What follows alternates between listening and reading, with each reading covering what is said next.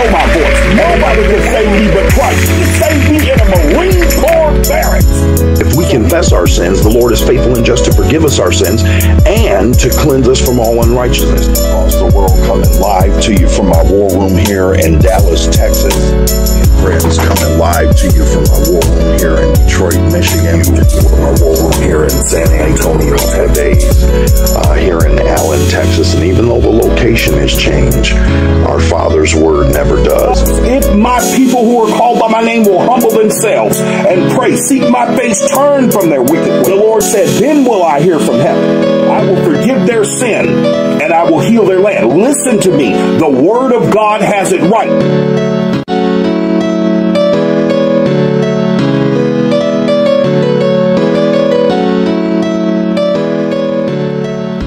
Hey, family and friends all across the world, coming live to you from my war room here in Dallas, Texas, where we just honor the Spirit of the Lord.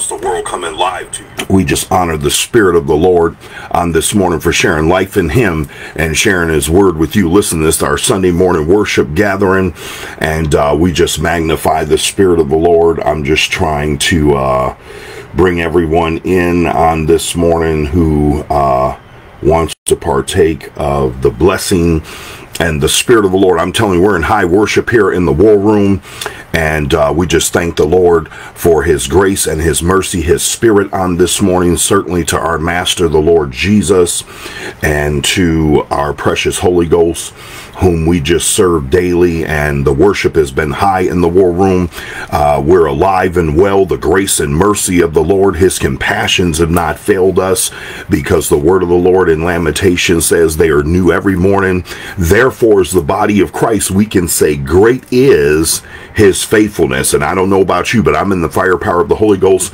I am ready as a vessel of honor to be used of the Lord this morning. The Holy Ghost is going to speak to every one of us on this morning severally as He wills, and He is going to touch every heart and every mind, and we just magnify the Spirit of the Lord. Our First Lady is away this morning on assignment, and so we just thank the Lord for her, and we love her on this morning, and we just praise the Lord for her safe return, and so just solicit your prayers for her. And listen, I'm telling you, I'm excited about what the Lord is doing in the body of Christ. I'm excited about what I see across the world, and we just honor and magnify the Spirit of the Lord for all of you. And if there's any amount of time you can worship with us on this morning, we just thank the Lord at the outset for all of you. We're going to open in prayer. We have a scripture of worship that we are going to get into, and if you want to get ahead, grab 1 Corinthians, the 4th chapter, and we're just going to read 2 verses there. Our scripture of worship to set the premise in our mind of where the Holy Ghost is going to take us this morning. I'm telling you, we're just going to have a fireside chat. One of the beauties, there's a beauty of being in the sanctuary, and absolutely, and wherever 2 or 3 are gathered together in the Lord's name, He says, I'm there in the midst of you. And I thank the Lord for social media. I never thought there'd be a time where you could just come on a platform like this and literally reach the world, but it shows the intentional prophetic spirit of the Lord, that He intends that this gospel go to every ethnicity on the planet. And that's not a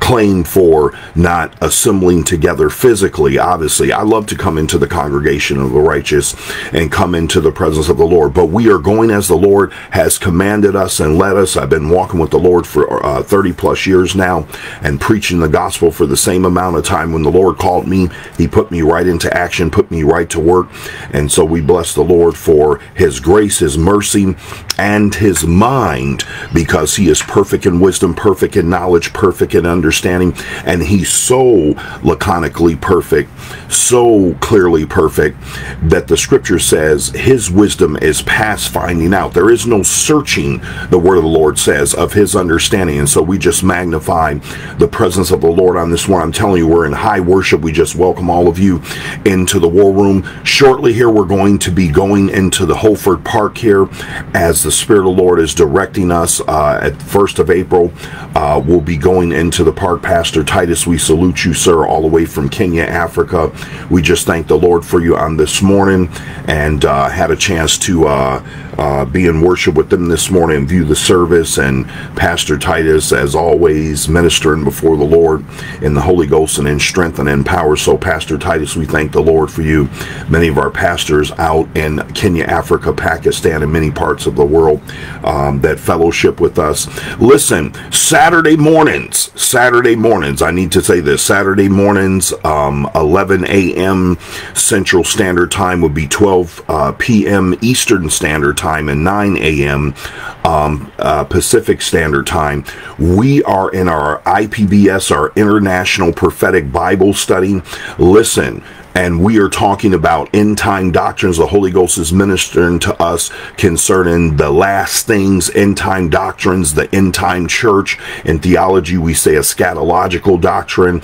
He is talking, the Holy Ghost is ministering to our hearts, preparing us as the end-time church. Especially its leaders. We have many leaders that are in session with us, and we are coming together as the fivefold ministry, walking together in the presence and power and in the Spirit of the Lord.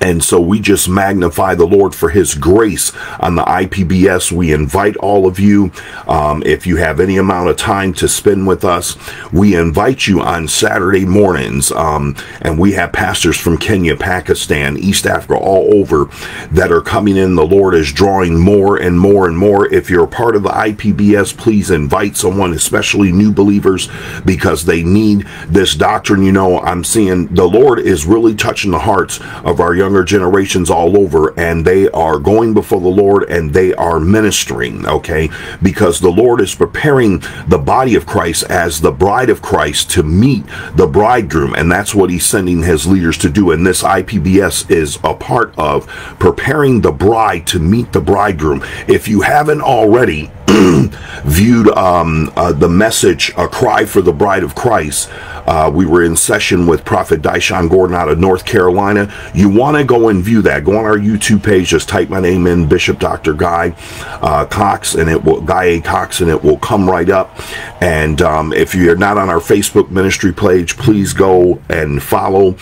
Just type in at Bishop Guy A. Cox. It comes right up. Matter of fact, Instagram, we're on TikTok.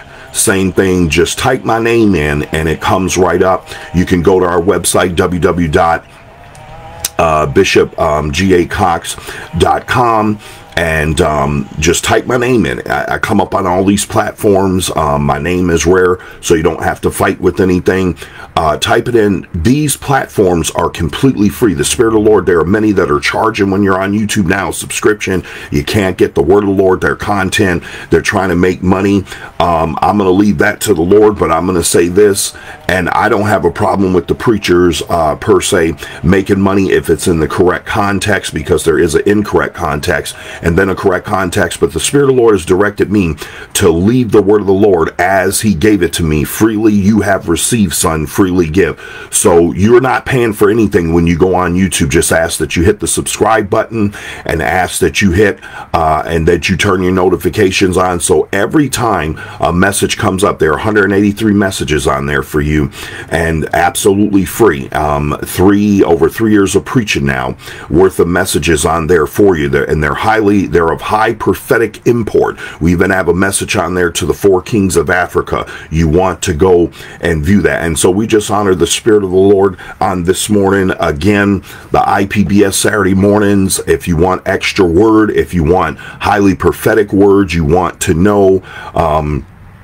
what is going on in the end time church, you want to be in that session, go on our Facebook ministry page. If you connect with me on Facebook, and if you send me a invitation, I will connect with you so that I can send you a personal invitation on Messenger. However, if you go on the Facebook ministry page and you just find, you'll see where it says the International Prophetic Bible Study. and it'll have the IPBS logo on there, and you'll see the date for the following Saturday. So this next one is going to be March 25th. I already have it posted for you. If you go in there, there's a live link. You go through the live link, and guess what? You're right in session with us. Just wait till the time. I have all the times listed on the invitation for your part of the world. If I do not, just message me, let me know. I will research it and I will put it up there. Philippines, we have saints in the Philippines. You're 14 hours ahead, so you're going to be on Sunday morning about 1 a.m. I know that that's going to be super early, but I'm up at that time most of the time in prayer. So if you're up at that time in the Philippines, join with us. We love to have you. The floor is open to everyone. If you have a comment, I love to hear the wisdom of the leaders, and so I open the floor and I share the floor with their questions. We're fielding questions. It doesn't matter. We like to keep the questions to end time doctrine, but if you have something and it's just burning in your heart, we will take, I'm a pastor, I'll take the time to answer the questions that are not necessary in that area. So we just magnify the Spirit of the Lord for you. Listen, we're going into the word of the Lord this morning. I don't know about you, but I'm excited. Grab your coffee, grab your water. The beauty of being on this broadcast and being in session is that we can be just a little informal. Grab your coffee, grab your water. The Holy Ghost just going to have a fireside chat with us. Again, we're going to open in prayer, and we just magnify the Spirit of the Lord as you're coming on. We just honor your presence, all the leaders from around the world. We honor you. I just want to say that at the outset, because once we get going, I don't too much pay attention to the comments, although I have them right up here on the board. Listen, the First Lady bought me a cup out of Africa, and I just love this cup. I've been showing everybody. I showed them in the IPBS yesterday, but I love this part right here. The revolution will be brewed, and I'm telling you right now, for me, it's coffee and Jesus. I'm telling him in the firepower of the Holy Ghost, and I'm excited about the word of the Lord this morning. Let's open in prayer. Dear Heavenly Father, we just magnify and we honor your presence in the war room on this morning, your presence throughout the entire world. You are ubiquitous. You are omnipresent. There is no place where your presence, your power, your spirit, your kingdom, your dominion, and your might does not rule with absolute sovereignty and authority. And so as we stand in your presence, we recognize the great privilege and honor as your children to serve you. Your word says that if a man or a woman does not have your spirit, they are none of yours. That doesn't apply to the body of Christ this morning, because you have indwelt each and every one of us in the body of Christ. Every member, there are no big I's and little U's. You've indwelt every member by your spirit, so that as we walk with you, we have the one who is our master teacher, our comforter, and our guide to lead and to guide us into all truth. And this is the purpose we have come into the war room this morning, into fellowship with our precious Holy Ghost, into fellowship with your Spirit, Father, into fellowship with the holy angels and the General Assembly and Church of the Firstborn in heaven that are crying, holy, holy, holy is the Lord God Almighty, and the Lamb who was slain before the foundation of the world, worthy to open and loose the seals of judgment, to bring the world into order and into redemption. Father, we're not waiting on you we're not waiting you out on this morning. We are waiting on you. And you said where 2 or 3 are gathered together in your name, there you are in the midst of us. And so we honor your presence on this morning as your children. Father, if we've done anything that was amiss in your eyesight, we ask that you forgive us in the blood of the Lamb, that you wash us and consecrate us, and you have already regenerated our hearts, and you continue to perform that work in us to the day of Jesus Christ and progressive sanctification. Father, we magnify you on this morning, that we stand cleansed and washed, for your word says, be ye holy, for I, the Lord your God, am holy. And so we stand in holiness, not any holiness or righteousness of our own. We have none, but we seek ye first your kingdom and your righteousness. And we thank you on this morning to stand holy in your presence, holy because your holiness is in us by your Spirit, sealing us unto the day of redemption. Somebody needs to know that on this morning, Father. Somebody needs to know that you're with them on this morning. Somebody needs to know that you're still on the throne. Your word says that your perfect love cast out fear, that you have not given us the spirit of fear, but a power, love, and a sound mind. There's no reason for us to fear, because you've already given us your word, and your word is forever settled in heaven, meaning heaven has already seen everything play out. It is already settled there. It is already done there. And in the earth, you promise you would do nothing until you first reveal your secret to your servants, the prophets. And so, Father, we stand before you as vessels of honor. Speak through us. Speak through our very value. You desire to use us, Father. We were too ignorant to know to be used of you, but you came to us and you washed us and you cleansed us and you saved us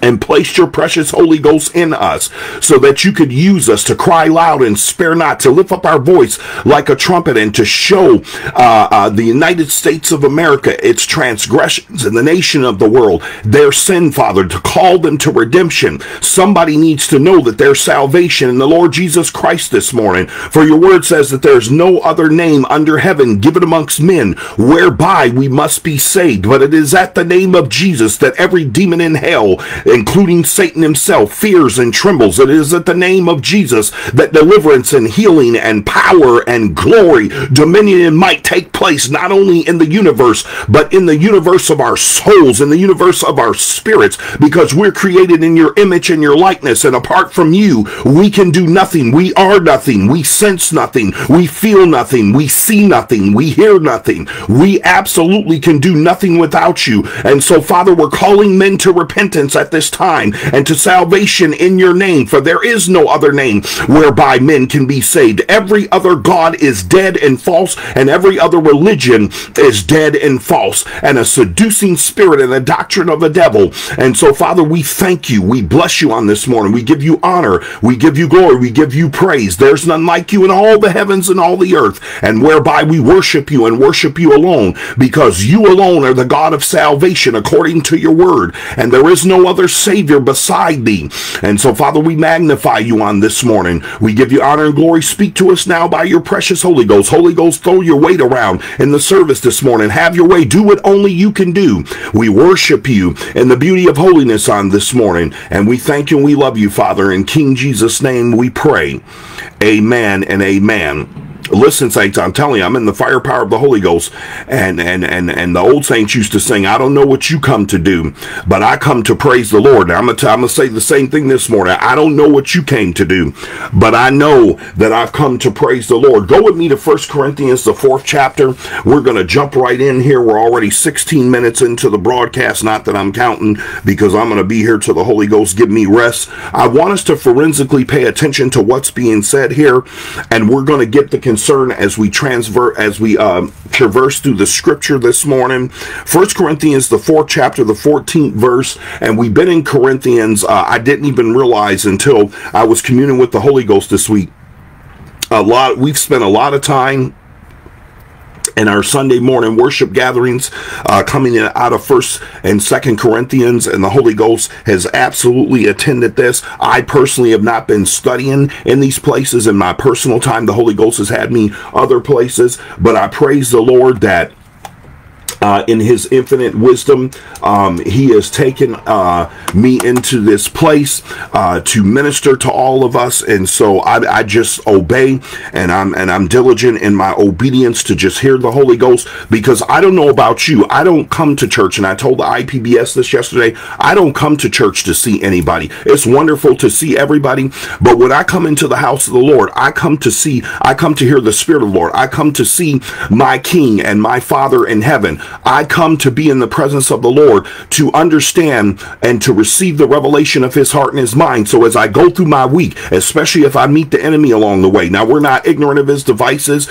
He walks about as a roaring lion. We don't fear him. We're not concerned about him, because the Lord's given us power over all his forces. And not only do I believe that, I know it and I execute it. So I'm not concerned about him. But should I meet him, I'm armed with the word. I'm armed with faith. I'm armed with the helmet of salvation. I'm armed with the Spirit of the Lord, and he lifts up a standard against the enemy. Somebody needs to understand this on this morning, and I know that's why the Holy Ghost is speaking it through me right now. I'm not talking to you right now. The Lord is speaking through me and using my vessel, and I'm just allowing him. This is not pre-scripted. I don't preach with notes. The Holy Ghost, I just let him speak right through me. It is instantaneous. We've been doing this for 30 years. The Holy Ghost taught me at 18 years old how to hear him, how to hear his Spirit, how to know the difference between his voice, my Father in heaven's voice, and his Son's voice, and to know the difference. But when a demonic spirit is talking to me or when an angelic spirit's talking to me, and it's not a thing to understand when a human spirit's talking to you, but it is a thing to understand when that human spirit is amalgamated with the Holy Ghost or amalgamated with another spirit. Put a forensic and a mental pin on that, because we are going to dive deeper into that this morning, as we're going to penetrate that deeper this morning as we are in the presence of the Lord. 1 Corinthians, the 4th chapter and the 14th verse, I write not these things to shame you, but as my beloved sons, I warn you. Put a mental pin on that. I would underline that. But as my beloved sons, I warn you. For though I'm a student of the word, that's why you'll hear me say underline. I don't count that as a desecration of the word of God, because obviously we do it in a neat fashion. And but I don't want to be offensive to anyone in this right.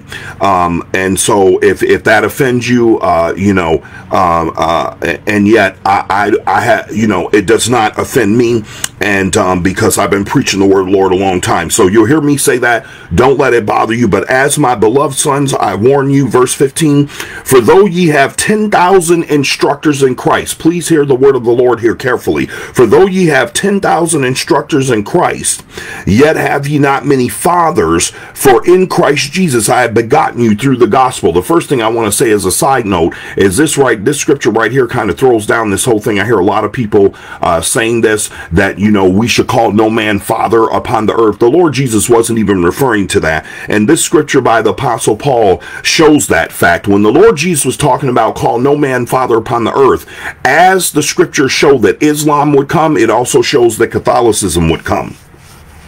And we have to understand there are many things in the scriptures that show us that the Lord Jesus showed us, and he was warning us. And the reason he said, call no man father upon the earth, is because he is the Lord of glory. He has already seen the timeline, the historical timeline of man play out. He's already seen the beast and the false prophet. He's already seen that Satan, the dragon, would enter the beast, so that he would be the second man, only the second man recorded in scripture to be referred to as the son of perdition, which is a theological symbol denoting that Satan himself, not one of his imps or one of his forces, entered the heart of Judas. That's actually plainly written in scripture, and also would enter the heart of the Antichrist, which is also plainly written in scripture. So both of these men are referred to as the sons of perdition. I'm an extreme teacher in the word of the Lord and a master teacher, and so I just want to say that, especially for my new believers and my new students in the word of the Lord. And so the Lord Jesus this was not an indictment of having fathers upon the earth. Obviously, we have natural fathers. Jesus referred to his heavenly Father as Father. And also Joseph standing in the position of an earthly father, not per se biologically. And I do understand that well, because I have several children that are not biologically my own. I have fathered children and raised them up that are not my own. So I understand it made me no less father to them than the children that are biologically mine, because a father is one that is going to be present. I know sometimes we say it two different ways. You could be a dad and not a father, and then some say a father and not a dad. It's okay either way you say it, because the principle is the same. And a lot of times we misunderstand a lot of things because we're looking at the external shell of the expression rather than looking at the essential nature. But many things, if you look at the essential nature, they are bound by principle together. And so whether you say it either way, the principle is it takes a great man to stand and be a father or a dad and to raise up children, especially ones that are not your own. And I've done that. I've never made a distinction. I only make the distinction now for clarification, for understanding, not even for clarification, because I've never made that difference. I've never referred to them as step or anything like that. I don't believe in step and all that stuff. And so I understand this. And so it's not an indictment against fatherhood by any means, against fathership. It's not an indictment. It was the Lord Jesus allowing us to understand the prophetic timeline, that men would come along who would want to bear this title, who were working in the power of Satan, that eventually in time, across the historical timeline and the prophetic timeline, would lead us to the Antichrist, but in specific to the false prophet, who would cause all men on the earth who have received his mark to worship his image.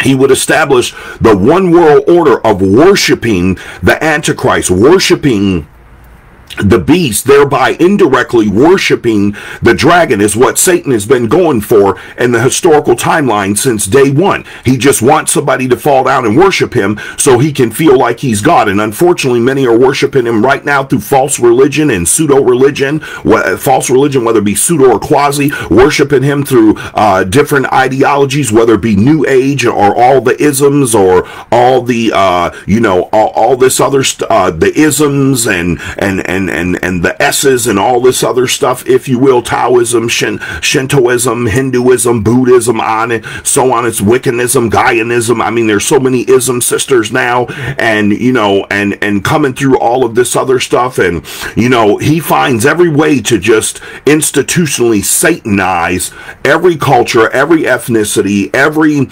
nation. Him and his forces, they just find a way to try to Satanize everything. But the Lord has given the body of Christ power over them, and that's why it's critical we open our mouth, believers, because and we understand this. And my new believers, if you don't, now you're receiving the commandment and the revelation of the Holy Ghost and the instruction to begin to open your mouth and cry loud and spare not. Share the Lord Jesus wherever you go, because in our mouths, because we're indwelt by the Holy Ghost, when our words, when they come forth, they act in two measures. One, to bring the offensive nature of the gospel, that the convicting power of the Holy Ghost will come on the scene, and they also act as a restraining force to evil in the world. The more we want evil to be restrained in the world, believers, the more we have to open our mouths. The more we want to see evil in there, all you have to do is keep your mouth shut, and evil will overtake your society and your culture. It is because the majority of the pulpits of America stopped thundering that America's been taken over by spirits that are ancient, because demons are eternal and they don't die in the fleshly physical sense. So they've been around forever, even before man's history, because Satan was the covering cherub, according to Isaiah the 14th chapter and Ezekiel the 28th chapter. Homework this week if you're not understanding, new believers. And all you new believers, if there's any questions, anything you have, you want to study in the Word, just message me. We can get in the Word. Not a big deal. 30 years been doing this and counting, and the Lord will give me, by His grace and mercy and tearing in the rapture, He will give me many more decades to minister the Word of the Lord to new generations. And so we just magnify the Spirit of the Lord. So the premise in the mind this morning is to understand fathership. Now, you say, Bishop, why is that? Go with me. We're going to go to 2 Corinthians now, the 11th chapter. 2 Corinthians, the 11th chapter, and the Holy Ghost is going to lay out for us this morning what His concern is for the body of Christ. And this message is primarily to the body of Christ, but let me explain, to warn us and to teach us so that we can be armed and ready for what is clearly already here in America, and we are ministering to other parts of the world to allow them to understand, so their eyes are open and they can see that what is happening to America, if you're not careful and your pulpit stop thundering, it will come right to your nation, and you will begin to see the same thing in your nation that we're seeing here. There are many evil things that are going on in the United States of America that are going to begin to appear in other parts of the world if they're not already there, and especially on the African continent. And so if you haven't viewed our message to 4 Kings of Africa, a message to the 4 Kings of Africa, you want to go and view that. It's not as you suppose, but at the same time, you will be pleasantly surprised in the prophetic utterance there. So we invite you to go and view that video so that you can understand. And it doesn't just apply to Africa, it applies to many parts of the world. If you're not already experiencing this, you will be if your pulpit stop thundering. And that is the warning, and that is the resource of America. That is what the prophets need to be concerned with, and crying out and telling many others. Might I say this as a very powerful side note? Many are wasting their time arguing with each other, especially in this apostate church. And I make the separation and distinction because the scripture does. The apostate church is not to be confused with the body of Christ. We have no part in that foolishness. That's why many of you are confused. How can these people... Now, we're not talking about the fact the church is a hospital, which the Holy Ghost spoke to us in the IPBS on yesterday. The church is a hospital, so I don't know why we're going there expecting to find clear-headedness. And listen, there are saints in the house who have been cleansed and washed and whose minds have been stabilized. And when you go there, but we should go there seeking the Lord, okay? Because even those of us whose minds are stable and stayed on the Lord and we're kept in perfect peace, listen, we are not perfect. Now, we are walking with the Lord. We'll pray with you, and we will study the scriptures with you, and we will teach, and we will preach, and we will do everything in our power by the Holy Ghost to edify. But the reality is we need the Holy Ghost ourselves. We need the Lord Jesus ourselves. We're still in progressive sanctification. We could still make a mistake. Not that we wake up to sin or to make a mistake, but we still can. Now, the longer you walk with the Lord, it won't be as egregious as it was in days one, and many things will drop out of your spirit, unlike in the earlier days of your salvation. And so that's great hope for my new believers. But understanding that most of the folks inside of most churches, you know, they are spiritually sick and in sin. And so when you go in there, you have to be armed in the church. See, we go in there and you say that should be the one place that you can let your hair down in the Holy Ghost. The one place you should let your hair down is in the secret place of the Most High, which you can enter sitting right before 10,000 people. You could enter the secret place of the Most High sitting in your car, sitting on your job, sitting there with somebody talking to you right in your face. I do it all the time so I could receive what the Holy Ghost wants to give people as we're in counseling session, because I'm a pastor that counsels, okay? And so we need to understand that. When you go into the church, however, you are going into the presence of the Lord to receive from Him. You're not going into the presence of the pastor, the presence of the people. And so if you go in there with this mindset, that will get rid of church hurt. Church hurt is there because you have a concern. Anything you don't have a concern for cannot touch you, because you're armed with the shield of faith. You have on the whole armor of the Lord. Well, you need to have that armor on at all times. You don't go in the church and take the armor off, but that's what's happening. That's why many people, I never even heard the term church hurt until we got to this more modernized church. In the old church, I never even heard that term. Now, that's not to say there wasn't issues, there wasn't disagreements. There's issues and disagreement in the first century church between the Apostle Paul and the Apostle Barnabas, these great apostles. But the reality is, after a while, that Holy Ghost worked that out. It's not to say we're going to agree upon everything, but when we can't put it before the Holy Ghost and let Him just serve between us and rule between us and cause us to come into His presence and receive the mind of Christ concerning our brothers and our brothers and sisters, and that's not an issue of our brother and sister. That's an issue of us not wanting to obey the Holy Ghost, and we have to work that out with Him. All right. So we got a sunny day here in Dallas, Texas, and we're at about 11:08 right now. We normally start service at 10:30 unless there's some type of delay, but most of the time there is not. 2 Corinthians 11 chapter, it says, "Would to God," verse 1, "ye could bear with me a little in my folly, and indeed bear with me."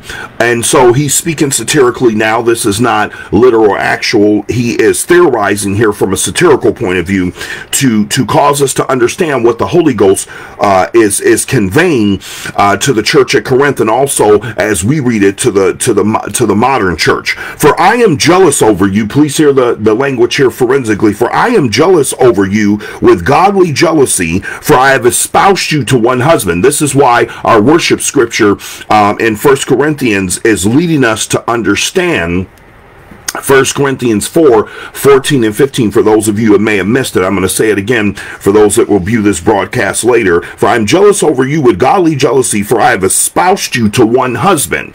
All right, so we need to understand this morning, and that's why that was our worship scripture, speaking of fathership, because what the Apostle Paul, by revelation of the Holy Ghost, is conveying here is that the Father has espoused the body of Christ to His Son, okay, through the apostle. And he's talking to the Gentile church now. "I have espoused you to one husband." He's standing in the place of the Father. He's standing as a representative on the earth in the place of the Father. Okay? And so this is not Pope. This is not Vicar. This is not all of that. That's a perversion of what he's talking about here. And he says, "I've espoused you to one husband." Okay, he says, I'm jealous over you with godly jealousy. He is really conveying the heart of the Father to the Corinthian church. Okay, and he's conveying that same thing through the word of the Lord to the modern church. God has espoused us. The Father in heaven has espoused us by his servants to one husband, the Lord Jesus Christ, body of Christ. And why are you saying this, man of God? I'm saying this by revelation of the Holy Ghost, because Hebrews 6:4-6 tells us many are falling away. And Revelation clearly states, and we can go into 1 Thessalonians clearly states, that there's an apostate church, because in the last days, perilous times will come. The love of many will wax cold. Please hear the Holy Ghost on this morning. The love of many will wax cold, and so many's hearts are going to fail them for fear. They're going to begin to turn to other mechanisms to try to fill the voids that are simply being created by their disobedience and their disconnecting and their estrangement from the kingdom of God. So that estrangement is going to cause men, and it always does, whenever you become estranged from the Lord Jesus Christ, okay, whenever you become estranged from the Lord Jesus Christ, voids begin to set in, and then you begin to self-medicate, whether it's through religion, whether it's through substance abuse, whether it's through sex, whether it's through abuse, whether it's through violence, whether it's through some political ideology, some perverted ideology, whatever the case may be. All of this stems from the real root of the sickness and the problem. The radix of it, we say in Latin, is the fact that you are estranged from the Lord Jesus Christ. That's why in John the 15th chapter he says, without me you can do nothing. I am the true vine. That's the whole point of that message to the body of Christ and to the world, all generations. I am the true vine. Without me, he says, you can do nothing. So we must let the Holy Ghost graft us in. If you are not saved, thank you, precious Holy Ghost, I will, sir. If you are not saved on this morning, you need to give your life to the Lord Jesus right now. You don't have to pray a 2-minute little prayer. Open your heart to the Lord Jesus right where you are. Begin to tell the Lord Jesus that you need him in your life as your personal Savior. Begin to pour out your heart to him. Begin to repent for all your sin, known and unknown. Tell the Lord Jesus you repent and ask him to come into your heart, and he will do it. He's waiting on you. And then you ask him to fill you with his precious Holy Ghost, and he will do such. He will do such. I'm telling you, the Holy Ghost, I have a strong unction to minister the Lord Jesus this morning. I'm telling you, because our concern for this message this morning, let me give it to you by the presence and power of the Holy Ghost, is preaching another Jesus. I'm going to read it in the scripture, but the Holy Ghost is telling me to give it to us right now. Preaching another Jesus. That's what we're going to be talking about, and the Holy Ghost is going to be ministering to us for the next several weeks. Preaching another Jesus. You need the right Jesus. Okay, you need the real and true and living Lord Jesus Christ. He is not the Jesus Christ of Islam, who considers him a great prophet and teacher. He's not the Lord Jesus Christ of Judaism that's still waiting on their Messiah, even though he came. So I'm not saying that it's not the same Jesus in their scriptures. I'm saying in their mindset, they're waiting on the Lord Jesus, and he's already come. Now, I'm not referring to the fact that Jews cannot be saved, because there are many saved and many serving and powerful measures like Amir Safadi and Prophet Jonathan Kahn, so on and so forth, our Jewish brothers and sisters in the Holy Ghost, and their salvation has turned out to our riches, because these men of God speak Hebrew. They know the Hebrew language. They know Hebrew culture. They know the Hebrew scriptures, and they are a tremendous blessing to us because of their position in the kingdom before the Lord. And so we magnify the Spirit of the Lord for our Jewish brothers and sisters. If you haven't already viewed the message, I have a message up on YouTube entitled My Heart is for Israel, preached some time ago. The date's on there if you want to know when it's preached. And actually on YouTube the dates are a little later, so all of those messages were preached a little earlier than the date state. And so we just magnify the Spirit of the Lord. Listen. And we magnify the Lord for our Jewish brothers and sisters, all right?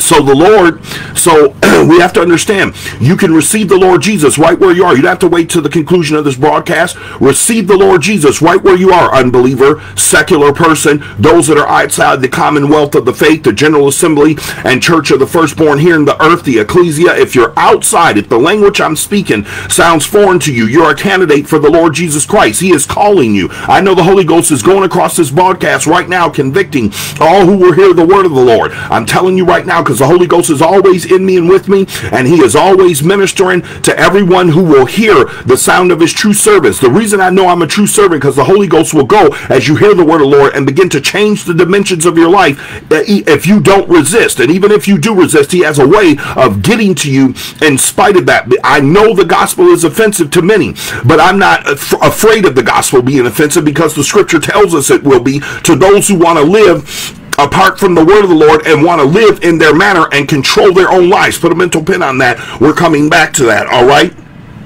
And so I know it's offensive, but I also know in that offense, the convicting power of the Holy Ghost shows up on the scene to convict hearts, and that's how you come into the kingdom. See, when we understand the process, we'll stop being afraid to preach the unadulterated word of the Lord, non-watered down, non-filtered, straight with no chaser. The reason many are shirking back from that is because you don't understand the process. You have no revelation of it. So go before the Holy Ghost, repent, let him switch the word in your mouth by giving you a revelation of how the process actually works. We don't save anybody. I'm going to go around that bend again for the hard of hearing. We don't save anybody. A body of Christ, especially evangelists, we don't save anybody. My veteran evangelists know this because I'm one of them. We don't save anybody, missionaries. We don't save anybody, preachers. Our job is to be ambassadors and to extend the invitation by the message. That's our job, to extend the invitation by the message. What the recipient does with it is between them and the Lord. Whether acceptation of salvation, rejection unto damnation, it is their decision. The Lord leaves it to them, and we ought to leave it to them. I'm telling you, I'm in the firepower of the Holy Ghost this morning. Let's continue to read 2 Corinthians 11 chapter, and we are going to finish up verse 2. It says that I may present you as a chaste virgin to Christ. We're talking fathership here. That's why we read 1 Corinthians the 4th chapter. Listen, verse 3, but I fear lest by any means, as the serpent beguiled Eve, he's talking about Satan now in the Garden of Eden, through his subtlety. This is how Satan's getting many right now, through subtlety. Satan doesn't come kicking the door down. He does it through subtlety.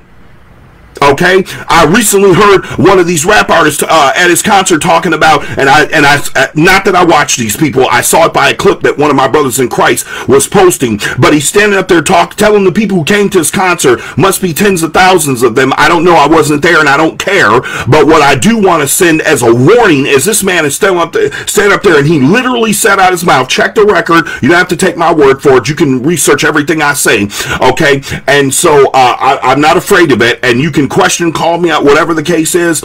I'm not scared of nobody. All right, let me state that at the outset. Research, please research everything I say, especially in the scriptures. Okay, now listen to me carefully. Here's this man saying, I don't see none of you flying up out of here at the rapture, and Satan is speaking to this man. So all of you saying there's no rapture, tell me how the devil knows there's one and you don't. Don't have time for that. Got to go for the Holy Ghost. Not my assignment this morning. So he says, I don't see none of you flying up out of here in the rapture. And so the fact you're here, you're going to hell with me now. He said, don't act like that. You done heard the music. You done heard it a billion times. You already know what time it is, right? And he said, but many of you weren't paying attention. Come on. He's telling you, you're going to hell with me. So he told them, my music is telling you where I am, where we're going, that we're already in the flame. And he said, he is literally telling people this in the concert. And yet you guys keep listening to all these worldly people whose spirits is in the power of Satan. If you missed it, we're going to put this IPBS up because we put all the broadcasts up. Get the one dated. You can go on our Facebook ministry page or YouTube platforms and get that. It's going to be dated the 18th of March. Go on there. We break this down. We talk about institutional Satanism in the end time church. We break it down. I also have another message called Institutional Satanism already up on YouTube. Go and view that message. Many have already viewed that message. Okay, go and get the message. You need to be an intelligent believer. We were talking in the IPBS yesterday, reading the scriptures about not being ignorant of Satan's devices. My team will have that up there shortly for you. When you see it come up, the IPBS dated 3/18/2023, you want to view that. Okay, you want to get that message in your spirit if you were not already there, and many were. Listen to the Holy Ghost carefully. Verse 3, but I fear lest by any means the serpent beguile it, as the serpent beguiled Eve through his subtlety, so your mind should be corrupted from the simplicity that is in Christ. Whenever we move, what is he saying here? This is where we get, this is the foundation in spiritual terms of preaching another Jesus. This is when you get to preaching another Jesus. Now, he's not talking about preaching from a pulpit only. He's talking about saying out of your mouth as a believer, or whatever the case may be. He is talking about the word that proceeds out of your mouth as an individual, saved or unsaved. Okay, especially the apostate church, because you say you're saved, you have a form of godliness, but you deny the power thereof. So when he's referring to preaching another Jesus, which we're going to get to shortly in the next verse, this is how it begins: corrupting the word and moving away from it in a subtlety and a simplicity.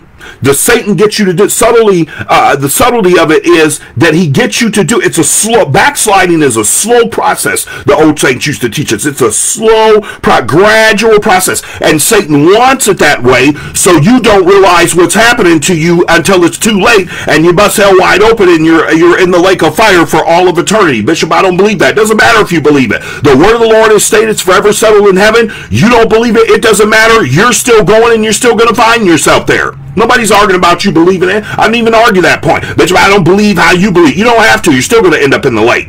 I don't care that you don't believe like I do in that sense. I care in the sense that I want you to receive the Lord Jesus so you don't end up there. I'm a preacher of righteousness, verity, and truth. I'm not trying to preach you into hell. I'm trying to preach you out of hell. And every shepherd worth his soul who's not a hireling or a wolf is going to preach you out of hell by telling you the realities of it, not by hiding it or not telling you or being afraid to tell you.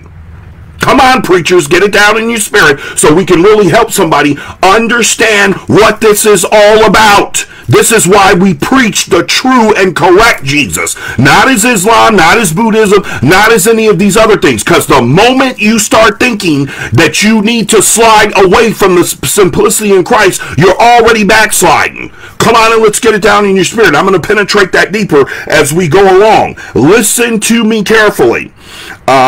It says, verse 4, for he that cometh preacheth, for if he that cometh preacheth another Jesus. There's our concern. Preaching another Jesus, saints. Apostates. Don't pay attention to them, unbelievers. Pay attention to those that are truly preaching the Lord Jesus, whom we have not preached. Preaching, for if he that cometh preaching another Jesus, whom we have not preached. Who? The true apostles of the Lord Jesus Christ in every generation. Or if he receive another spirit, which ye have not received, which is the Holy Ghost, or another gospel, which ye have not accepted, ye might well bear with him. We're really going to penetrate this deep in the next several weeks. So I hope you can be with us if you miss it, because I know many are in their own worship services in their place in the vineyard. Don't fret. We always record, and we're recording now, and we'll have these messages up for you. My team will make sure they're up there. Preaching another Jesus. Okay? Preaching another Jesus. This is a call to purity of faith. This is a call to purity of faith. This whole message, preaching another Jesus, the concern the Holy Ghost wants to get to the body of Christ, do not receive another Jesus. It happens gradually, subtly. You just start sliding back from the principles of the Word of God. The Greek word apostasia, the English apostasy, is the sliding back from the principles of the Word of God, of the Spirit of God, of the kingdom of God, sliding back from the principles of the Word of God, the kingdom of God, the Spirit of God, and the love of God. When you forfeit the kingdom, the Spirit, the power, when you forfeit the Word, you are already forfeiting the love of the Lord. Not because he doesn't want to love you, but because it's a two-way relationship, but because you don't want him to love you. I'm so sick and tired of folks blaming stuff on the Lord. Look at yourself. The Lord is perfect. His word is perfect. He makes no mistakes. Whenever there's a problem in the relationship, it is always man. When there was a problem in heaven in the relationship, it was Satan and his 1/3 angels. It was not the Father and his angels. It was not the Son. It was not our precious Holy Ghost. It was him. And so it is with men. The problem in the garden wasn't with the Lord. He gave them commandment. The problem was Satan. The problem was men. The deathly amalgamation of humanism and Satanism, I call it. That was the problem.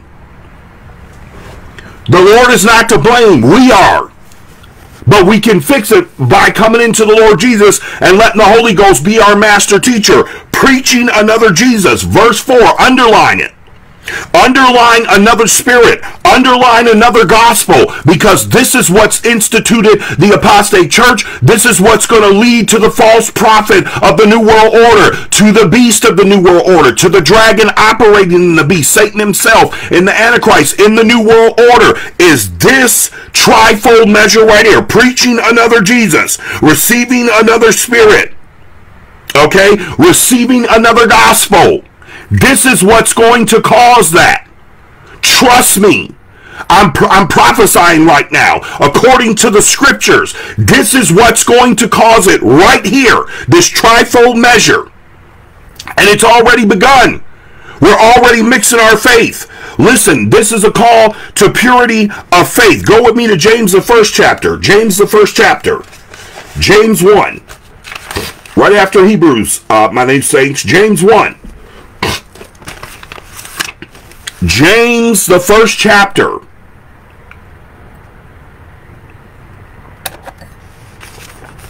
James, the first chapter. Verse 25.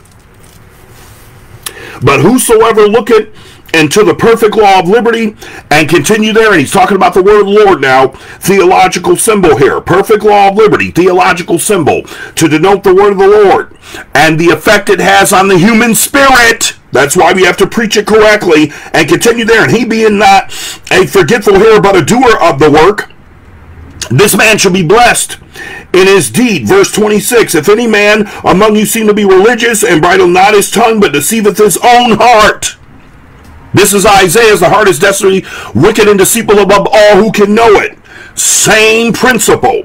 Okay, that's your Old Testament version. But deceiveth his own heart, this man's religion is vain. Don't let the word religion throw you. He's talking about systemic order and thinking in the word of the Lord. Not the normal definition of religion. Words have different connotations. Let's stop getting stuck on one. But understand the principle of the word. And words have neither positive nor negative connotation until a human being, the one who is taking up the word. Words are tools. Yes, they are spirit, but they are spirits that are tools. They can be used positively or negatively. You can use the same word and a person can receive it positively or negatively, depending on the condition of their spirit or the condition of how you meant it. But the human being puts the positive or negative context to the word. Okay, and I'm not going to spell that out for us because we're intelligent. We already understand that principle. If any man, so then it says, verse 27, pure religion and undefiled before God and the Father is this. Again, don't let the word religion throw you. He's talking about systemic thinking and order in the word of the Lord for your life. How you work out the word of the Lord in your life. That's the whole point of this passage. He says to visit the fatherless and widows in their affliction and to keep himself unspotted from the world. So what is he saying? To care about the things that the Lord cares about and to walk circumspectly. To not walk as the with everything else.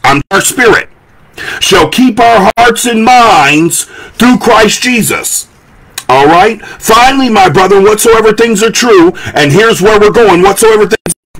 We got a bunch of mixing of our faith. And let me explain this to us. When we begin to mix our faith, guess what? We're already in the realm of the anti-holy or the demonic. When we start mixing our faith, you've already entered the anti-holy realm or the realm of the demonic. Anti-holy, anti-Christ. You're in another spirit.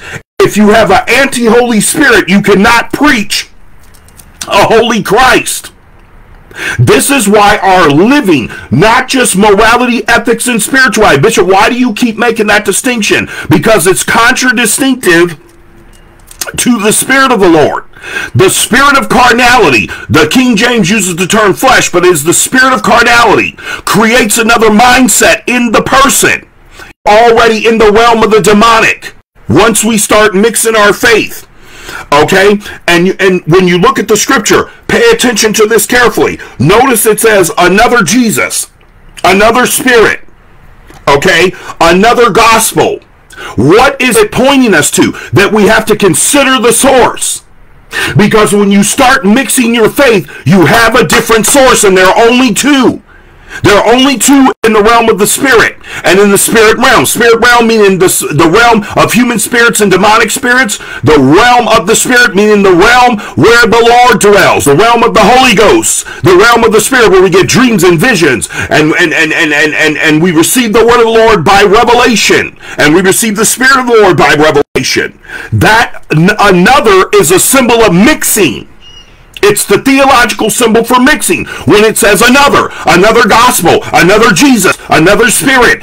Another is the theological symbol for mixing. There is no another Jesus. There is no another spirit. There is no another gospel when it comes to the kingdom. When it comes to men, when it comes to demons, they absolutely got another spirit, another Jesus, and another gospel, because Satan wants to take you to the lake of fire, unbeliever, apostate, so-called Christian. Come on, and I'm not saying that facetiously. I'm not against you. Again, I want to preach you out of hell, not into it.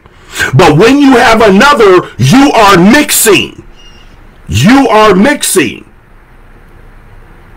You are mixing when you got another in your spirit. And this another comes from moving away from the simplicity in Christ. Well, I just feel like I need to read the Quran, and I need to read the Apocrypha, and I need to read this ancient book and that ancient book, and I just feel like I need incense and juju and crystals. I need something more to my Jesus. You got another Jesus then, sir, ma'am. I just feel like I got to put a little business principles in there, and we need to be wealthy in order to be believers, and you're preaching another Jesus, preacher. Come on and get it in your spirit. You are giving the people another Jesus. Well, it's okay if you.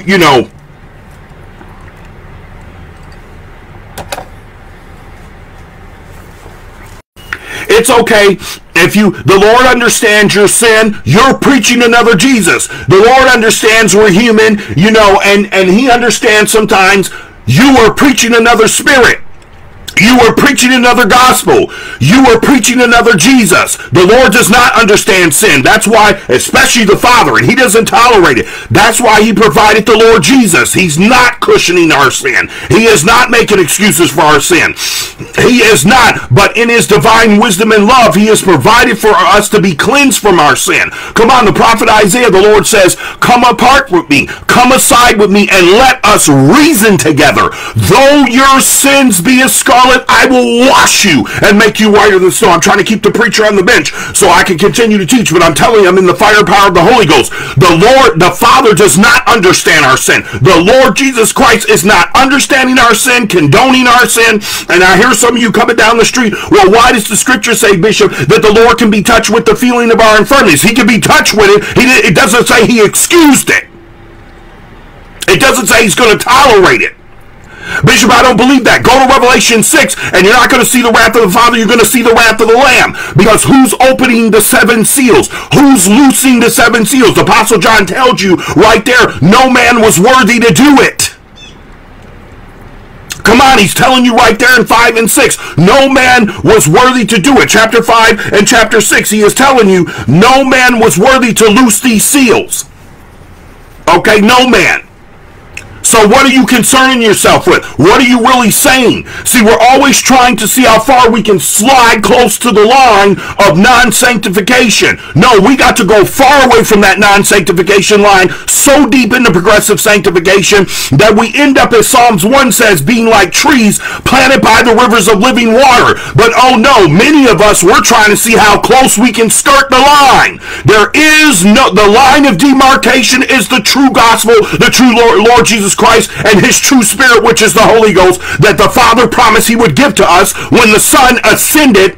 And when he ascended, he gave gifts to men, some apostles, some prophets, pastors, teachers, evangelists, for the edifying of the body of Christ, for the work of the ministry in every generation. Away with this and flush this spirit down the toilet, that when the 12 apostles went out, there were no more apostles, because there were more than 12. You didn't read Acts forensically. Barnabas was called an apostle. Silas was called an apostle.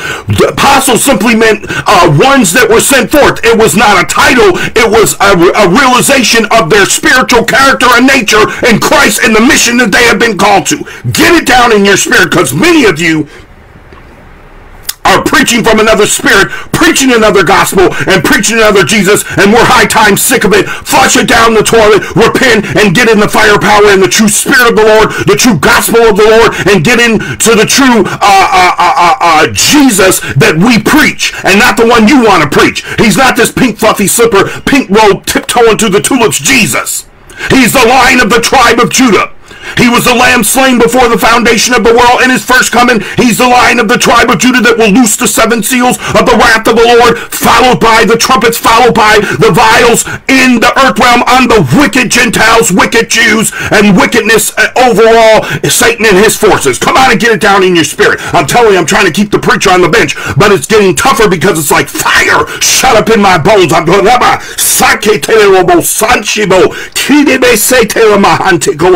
I'm telling you right now, because many of you are preaching it out of another spirit, another Jesus. You're talking to your family members. Oh, it's okay. I do a little Ouija board here and there. I play the horoscope. Wrong. I believe in a little astrology. I go down to the psychic. You can have a little psychic in there. You can put a little lottery in there. Wrong answer. You got another Jesus, another gospel, another spirit, and the Lord is commanding you, all men everywhere, to repent of this foolishness and flush it down the toilet and get the true Lord Jesus Christ in your heart before you go to the lake of fire, where there will be no exit, Catholics.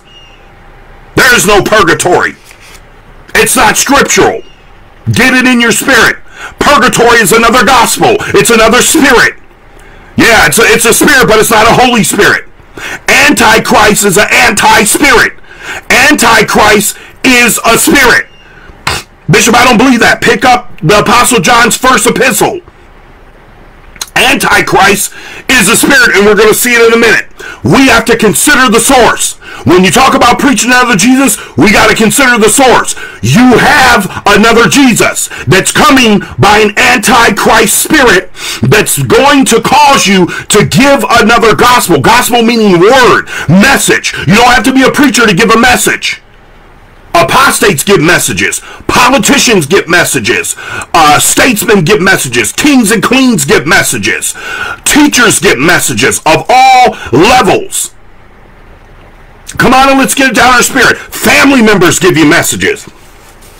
Bishop, I don't believe that. Yes, you do, because many of you are still suffering from the messages they gave you because they were of an antichrist spirit. They were of another Jesus. They were not of this one. And if you grew up in a household like I did, let me tell you right now, you know how many people read their Bibles and then do the most devilish stuff? That's because they got another Jesus. They believe they can work Satan's power and work in the Lord's power at the same time, and it does not exist. It does not exist. Satan's power and the Lord's power can't exist in the same time and space. When the Lord comes, many of you talking about, can a believer be demonically possessed? Yes, but if he is demonically possessed, he is thoroughly demonically possessed. There is no Holy Ghost. Was there a Holy Ghost in the Gathering demoniac? Y'all are crazy with these principles, especially some of you deliverance ministers. Oh, a believer can't be demonically possessed. Yes, they can, but when they are they still a believer? An active one? Demonically possessed means your faculties have been taken over. Demonic possession, demons don't leave you in control of your faculties. Come on and get it down in your spirit. There's a difference. See, many of you don't understand there's a difference between being demonically possessed and being demonically influenced, according to Ephesians 2. Demonic influence means Satan speaks to the mind. His forces speak to the mind. It does not mean that they have control of it. Demonic possession means they've taken control. They need to be cast out. But when they have influence, they need to be cast away. And the preaching of the gospel casts demons out and away. Everybody, can a believer be demonically influenced? Now we're talking. Now we're talking. Say what the scriptures say, not what you want to say, because you're slipping dangerously close, many of you deliverance ministers. And listen, I don't have a problem with the term. Many of you say it's not scriptural. The principle's in there. The exact coining of the phrase is not, but the principle's in there. I don't have a problem with you calling yourself that, like many of these others who don't study the scriptures careful enough and don't have a revelation. I said it. Not scared of none of you. But listen to me carefully. Listen to the Holy Ghost carefully and what is being said here.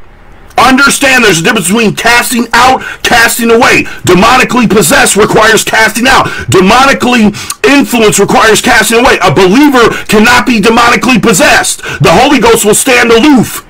Why? Because he has to lift up a standard to drive the demons out. That's why you're there, deliverance minister. But a believer can be demonically influenced, where he's hearing both the voice of the Lord and the voice of Satan. This is what makes the word of the Lord true in the prophet Isaiah when he says, when this enemy comes in like a flood, the Spirit of the Lord will lift up a standard against him. No, a believer cannot be demonically possessed and filled with the Spirit of God at the same time. Why? Because you have to consider the message proceeding out of the man's mouth. If you're demonically possessed, your word is going to be mixed. It's not the Lord Jesus then. It's another Jesus, another spirit, and another gospel. I don't know why we're tripping over this, with the exception, and I'm not questioning nobody's salvation, but I am questioning your revelation in the Holy Ghost. You cannot be demonically possessed, because wherever light comes in, it drives out darkness. How can you two can occupy the same space at the same time? That's not correct from a physics point of view. From a scientific point of view. Before we even get to the Holy Ghost, that's not even correct by natural standards. Come on and get it in your spirit. Come on and get it in your spirit. And I know some of you can say, well, sometimes the moon, and sometimes, we get light and dark. That's not the original design. The Lord created the sun, come on Genesis, that star to rule the day, and the moon, that star to rule the night. He makes a separation. Our God is a God of separation. Much of the phenomenon we're seeing in the world is because the day of the Lord is approaching, a day of wrath. So these blood moons and all this stuff, it is prophesied because of wrath. Light and dark occupy wrath. And what's causing that is the sin iniquity of the world rising to measure. That's what the Lord told Father Abraham that would be about Egypt in the days when Israel would be slaves there 400 years in Egypt. He says the cup of Egypt's iniquity hasn't filled up yet. But in that time it will, and I will call my people out. I'm just going to use Egypt as an incubator, but I will call my people out, bless them for the 400 years, and establish them in a new land flowing with milk and honey. If you understand the conversation between Father Abraham, see, the word was already forever settled in heaven. That's why the Father could speak to Father Abraham and tell him, your people are going into captivity, sir. Come on. They're going to serve. 400 years, he told them. He said, and then I will judge, but not yet, because the cup of their iniquity isn't full. Then you go to Revelation 18, the New Testament version, and you see that Babylon's cup of iniquity is filled up to double, and the Lord says to the holy angels who are getting ready to pour wrath out, he says, give her commensurate to her sin. Her sin is double, give her a double portion of wrath. Come on, we got to get deeper revelation and penetrate the revelation of the Holy Ghost deeper. And many of you talking about, show me rapture in the Bible. Show me where it's ordained for women to preach in the Bible. There's a lot of stuff in your Bible that's by revelation. You're not saying anything, all of you preachers, and most of you are monotheistic, and many of you need to flush your nonsense down the toilet. I said it, I ain't scared of none of you. Come on and get it in your spirit. The Bible is not just by the words written on the page. It's by revelation. You have to penetrate between the lines of the word. Our First Lady says it here all the time. You got to penetrate between the words on the lines. You got to penetrate between the lines to the deeper revelation. The Bible is not just by the written word plainly. It's also by revelation. Get it in your spirit. Matter of fact, you can't even understand the Bible until you get revelation of it. What are you people talking about? You're crazy. You're preaching another Jesus from another spirit, and you got another gospel because you're mixing the simplicity that's in Christ. The Bible is not just by the plain written word. It's by revelation. If it was only by the plain written word, heathens could get it. And we know this not to be true. Then what is the point of the Spirit of the Lord by revelation and the Spirit of faith the Apostle Paul preaches, which allows us to understand times that we were not living in, like the one Jesus when he came. You need the Spirit of faith to know you weren't there when Jesus was there. It's nonsense. It's crazy. It's another Jesus, another Spirit, and another gospel. You were not there. You're receiving it by the Spirit of faith, by the Holy Ghost. So all of you defending your measure, oh, if it's not plainly written in Scripture, it doesn't count. Liars. That's a lying Antichrist spirit. The Bible is by revelation primarily, first and foremost. Did you understand the Bible like you do now before you came to the Holy Ghost? No. Then what are you talking about? Come on, you're in another spirit. You done slipped off the deep end. And I'm going to tell you, most of you that are espousing this doctrine is because you got it from a man. You are bringing to pass Isaiah 29 that your fear is taught to you by men. Mine was taught to me by the Holy Ghost. Get it down in your spirit. I'm telling you, I feel like jumping out this window now. Mine wasn't taught to me by men, but by revelation of the Holy Ghost. Get it in your spirit. We got to consider the source here. Let's go to Daniel, the 8th chapter and the 23rd verse. We actually went over the scripture in the IPBS yesterday, but the Holy Ghost wanted it for Sunday too. Come on. Scripture is powerful. Daniel, the 8th chapter. Let's go. We're going to start at the 23rd verse, read to 25. Daniel 8. Right after Ezekiel, my new believers. Daniel 8. And in the latter time of their kingdom, verse 23. Daniel 8, for those of you just joining, will be viewing this broadcast in the future. And in the latter time of their kingdom, when the transgressors are come to full, that means they're all in play. Okay? He's talking about the nations of the world. He's talking about everybody who is wicked, who is going to serve the Antichrist. When that cup fills up, he says a king. Talking about the beast of Revelation, the Antichrist now. A king of fierce countenance and understanding dark sentences shall stand up. What is dark sentences? Another gospel from another spirit. And this is the Antichrist, which is clearly another Jesus. So what is the Apostle Paul saying? Consider your source. You have another Jesus if you are mixing your faith because you've entered the anti-holy realm, which is the realm of the Antichrist, which is an anti-spirit, which is the realm of the demonic. Come on. Let's get revelation in the Holy Ghost. And his power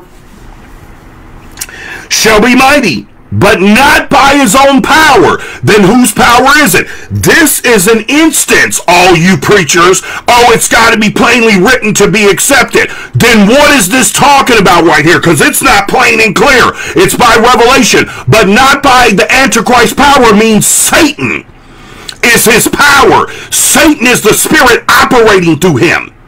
The Antichrist. This is by revelation. So I'm glad the Holy Ghost led us here so you can see this is not plainly written when it says, but not by his own power. That's why many of you got to go get your other translations because you don't know. And even when you get those, many of you still don't know what it's talking about because this is by revelation, preachers. I'm telling you right now, flush it down the toilet. But not by his own power. Whose power is it? Satan's power, and you can know that by Revelation the 12th and the 13th chapter. Get it in your spirit. Because you have to synthesize the whole Bible to understand, and even doing that, you need revelation on how to do that. And the correct manner to divide it so you're not arriving at the wrong interpretation. And he shall destroy wonderfully, and shall prosper in practice, and shall destroy the mighty and the holy people. How? In an apostate church through the false prophet. And his dead spirit is working right now making an apostate church. So many of you, you're tripping in your mind. What is going on? What is going on? There's a reality of two churches. I got in trouble in my second church for preaching this. We're not one and the same. The body of Christ, General Assembly and Church of the Firstborn here on the earth is not the same as the apostate church. The apostate church are backsliders that have slid back from the principles of the Word of God, preaching another Jesus, another spirit, another gospel. Verse 25, and through his policy also he shall cause craft to prosper. That's interesting. Do his policy, his politics. All you evangelicals with your right and left spirit, it's another spirit, another gospel, another Jesus you have. He says, love your enemies. You're over there hating them. Don't lie. You can't lie to the Holy Ghost. You can lie to us. You can't lie to the Spirit of the Lord in us. You got another Jesus, many of you evangelicals with your right and left brains and spirits. You got another spirit, therefore you're speaking another gospel to your family, to your friends, to your churches. And your pastors are doing the same thing. And through his policy also he shall cause craft to prosper in his hand, and he shall magnify himself in his heart, and by peace shall destroy many. Notice that. Notice that. By peace. Another portion of scripture says they're crying peace, peace, and then suddenly destruction. Another portion says they're crying peace when there is no peace. Come on. Read Jeremiah 20, the 23rd chapter. And by peace shall destroy many. He shall also stand up against the prince of princes, but he shall be broken without hand. Or another portion of scripture says broken without remedy. Why is he broken without hand? That's not clear either, all you preachers which are, if it's not written, it don't count. Because Revelation tells us that that the Lord destroys the Antichrist with the brightness of his coming and the word proceeding out of his mouth. Not with physical weapons of war, his hand. It's by revelation. Because even though both of that's in the scripture, without the revelation of the Holy Ghost, you won't make the connection. Don't tell me everything in the Word of God is explicitly written. It's not. So the rapture counts. Women preaching the Word of God counts. Bishop, it's not explicitly that they're ordained to preach. Let me tell you something. Show me where it's explicitly written using the word ordained that men are ordained to preach. Well, Jesus called. That's by revelation. Many of you talking about 12 apostles. Judas fell from transgression, and you didn't make the connection that Apostle Peter is speaking from an Old Testament scripture. Let his bishopric be taken and given it to another. And many of you are arguing, well, Matthias wasn't a true apostle. Yes, he was. Because the Old Testament said Judas would fall by lot and his bishopric would need to be given to another king. It was prophesied through King David, who didn't even live in the time of the apostles. Come on and get it in your spirit. Y'all are preaching another Jesus, another spirit, another gospel. But you're not going to do it on my watch, at least not without me saying something and coming against it. Let's go. Listen, because let me explain this. Grab 1 John the 4th chapter. First of all, autonomous idolatry is what we're seeing today in this apostate church. And many of you are falling away from the true church in it. Autonomous idolatry is the worst form. It simply is a theological statement to express how you're becoming your own God. Because you're mixing your faith. Because you got another Jesus because of it. And another spirit, another gospel. Because you're mixing your faith and your faith's not pure. You're coming up with your own revelation instead of letting the Holy Ghost teach you and speak to you correct revelation. And give you the revelation you need. 1 John the 4th chapter. 1 John 4. New believers, you got John, Jude, Revelation. You get to Revelation, go to Revelation, back up 2 books. Matter of fact, 3, because you got 2 John, 3 John, then you get to 1 John. Just back up. Revelation, back to Jude, back to 3 John, back to 2 John, then you reach 1 John. 1 John, the 4th chapter. First 6 verses. We're considering the source here. Daniel gives us the source of the Antichrist power. And the spirit of Antichrist we're reading about right here. So we're going to get the source of the power right here. Beloved, verse 1. Believe not every spirit, but try the spirits whether they have God. That's why I don't mind you all trying my spirit and trying the word that I preach. You're going to see it's the true Jesus, the true spirit of the gospel, and the true gospel. That's why I don't mind folks checking me. Check all you want. I am clear I'm in the firepower of the Holy Ghost and in the Spirit of the Lord. Because many false prophets are gone out into the world. This instruction is clear. Come on. This is plainly written. Hereby know ye the Spirit of God. Every spirit that confesses Jesus come in the flesh is of God.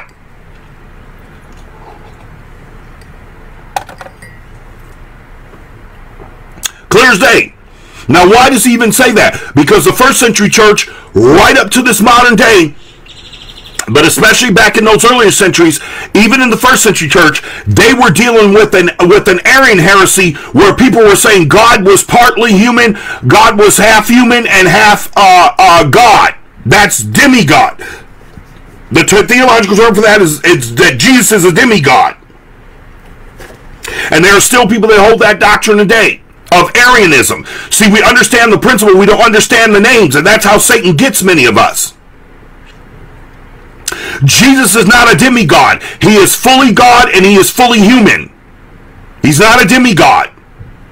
Nor is he there's another heresy that says that Jesus only appeared to suffer on the cross. Because he's fully God and he wasn't in true humanity, he only appeared to suffer on the cross. Wrong. Because Isaiah says he saw the travail of his soul and was satisfied. Your soul doesn't travail if the suffering is fake or perceived or non-real. Your soul is in travail when they're whooping you with a cat of nine tails and putting crowns of thorns on you and spitting on you and mocking you and calling you king of the worms and all the rest of this stuff.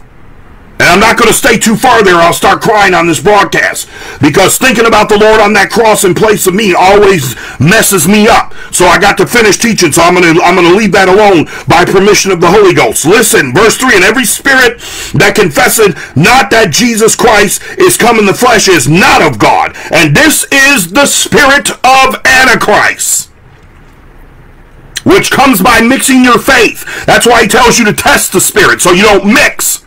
So you have a purity of faith. So because once you mix, you have another Jesus, another gospel, and another spirit. And this is that spirit of Antichrist, whereof ye have heard that it should come, and even now already is it in the world. Does it get any plainer? Ye are of God, little children, and have overcome them. Why? By the Spirit of God and the power of his word. Because greater is he that's in you. There it is. He that's in you, Baptist. He that's in you, Methodist. He that's in you, Presbyterian. We're in the dispensation of grace. We're in the new covenant, the New Testament, the old covenant. The Holy Ghost can come upon you. He can be with you. He can speak to you. And the new covenant, he has to be in you. Get it in your spirit. Flush that nonsense down the toilet. You got another Jesus and another spirit, and you got another gospel. And you're leading people to hell with it. And you're going to go yourself. So I'm preaching you out of it. Because greater is he that is where? In you. Dwelling. You say, oh, Holy Ghost was put in there, that's man-made. No, it's not. Spirits come to you. Ghosts abide. They dwell. They hover in a place. Holy Ghost is just a theological symbol that states that the Holy Ghost comes in the believer to dwell. He does not leave unless you make him leave by grieving him or by renouncing him. He can if you renounce him. He can if you continue to grieve him. And he has to keep striving against you because you won't obey. Come on, that ought to convict everybody in the body of Christ right there to make sure that we're not grieving the Holy Ghost. He's talking to me right now. That's why we need progressive sanctification. That's why we need him to continue to work in us so that we will obey. But let's yield willingly. I will. How about you? They are of the world. He says, they are of the world, verse 5. Therefore speak they of the world, and the world heareth them. That's another Jesus. That's another spirit. That's another gospel. You got all these secular artists talking about, well, I believe in Jesus. They got another Jesus because they don't obey him. The Lord, Bishop, how do you know? Because the Lord said, those that obey me do two things. They keep my commandments. They do my commandments and they keep my word. He said, those are the ones that love me. These worldly artists don't keep his commandments. 1 minute Jesus is on their lips, the next minute booze is on it. 1 minute Jesus is on their lips, the next minute they're cussing. 1 minute they're, and this apostate church is the same way because they're friends of the world. And friendship with the world, the word of the Lord says, is enmity against God. You can't have the spirit of the world, which is the spirit of Antichrist, and have the spirit of God. They don't dwell in the same place. So no, they can't be in a believer deliverance ministers. Those two spirits cannot fully occupy a believer. One has to go. When the enemy comes in like a flood on the believer, the Spirit of the Lord drives it out. It can't stay. Get it in your spirit. I don't know what's wrong with you all, except you're in another spirit. But we're going to cast it out in King Jesus' name. Some of you deliverance ministers need deliverance. Not that you're demon-possessed, but you're certainly demonically influenced. You need a casting away then. They are of the world, therefore speak they of the world, and the world heareth them. But the Lord said, my sheep know my voice. You got another Jesus.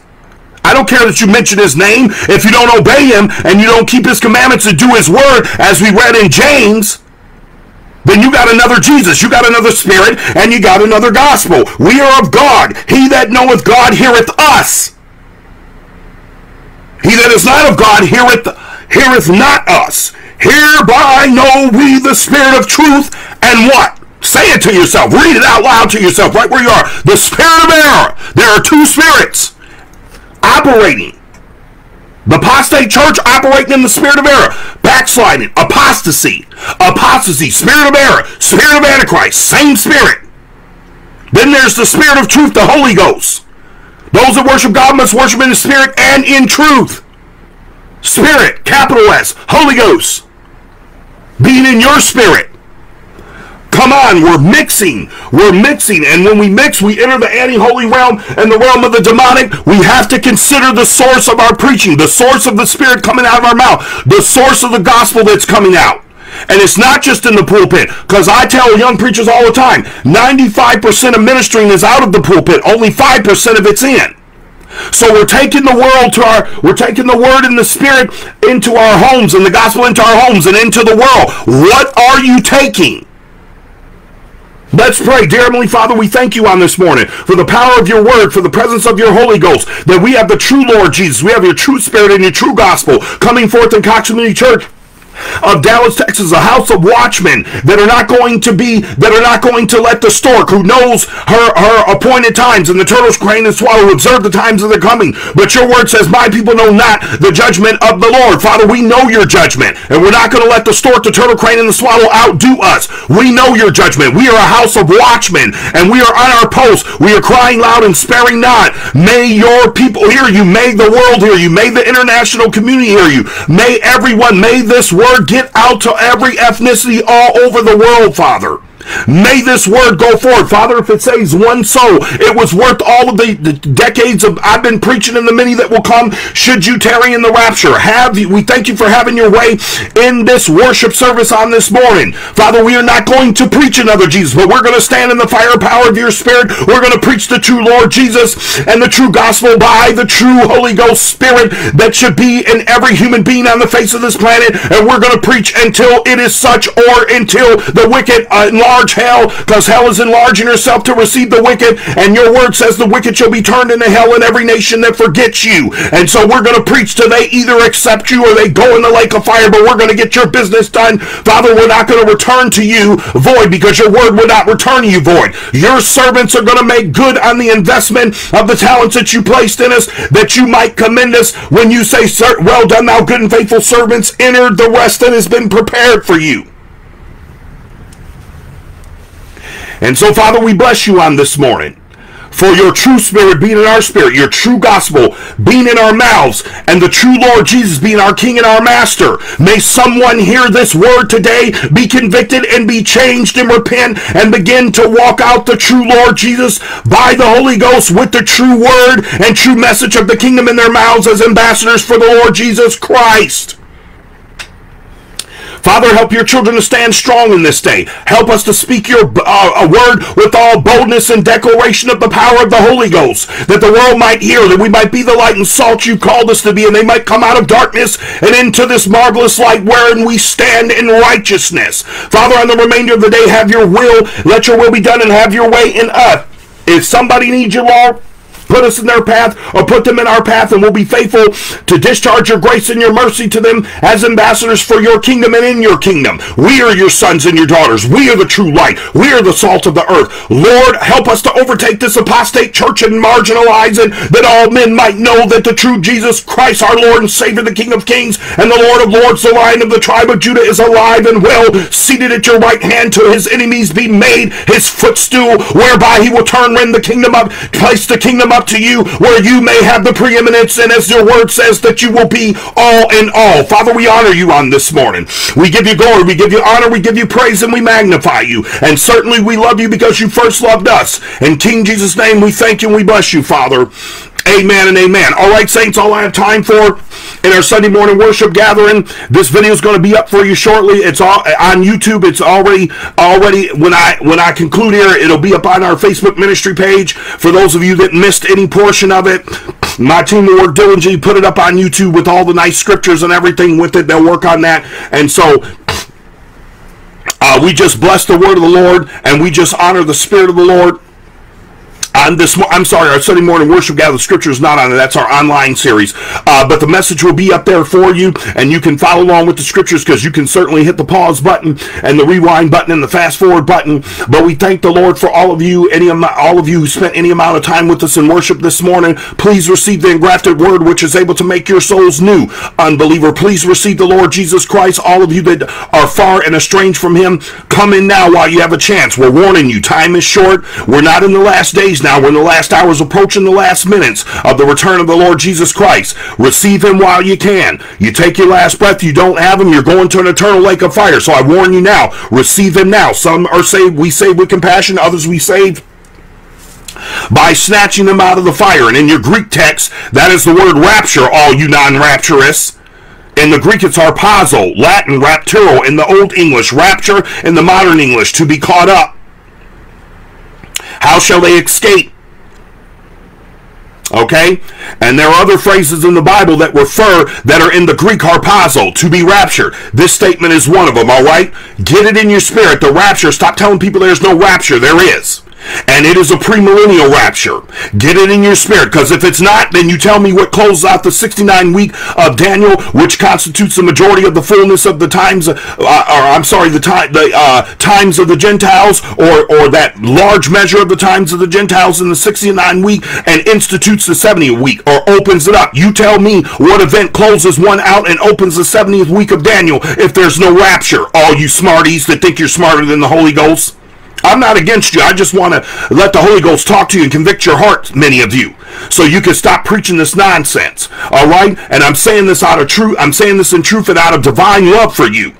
Because many of you are going to stand before the Bema seat and lose reward over this. You won't lose your soul, but you're going to lose your reward. And I don't want you to do that, because they're critical for the work that we'll do in the millennial reign of Christ here on earth when we come back. When the Lord comes back with 10,000 of his saints, as the prophet Enoch prophesied. All right? Come on and get it down in your spirit. The word of the Lord is good, it's deep, it's revelatory, and we need it. All right? That's all I have time for. I love all of you, because I tell you the unadulterated truth straight, with no chaser, non-watered down, non-filtered. We love you in the Lord. Any of you need, any of my new believers, you need anything, reach out to us. The church number is on all of our platforms. Just reach out. Many of you friends, if you need anything, reach out on Messenger. All right? All right. I love you all. I'm going to bid you all a good day for now.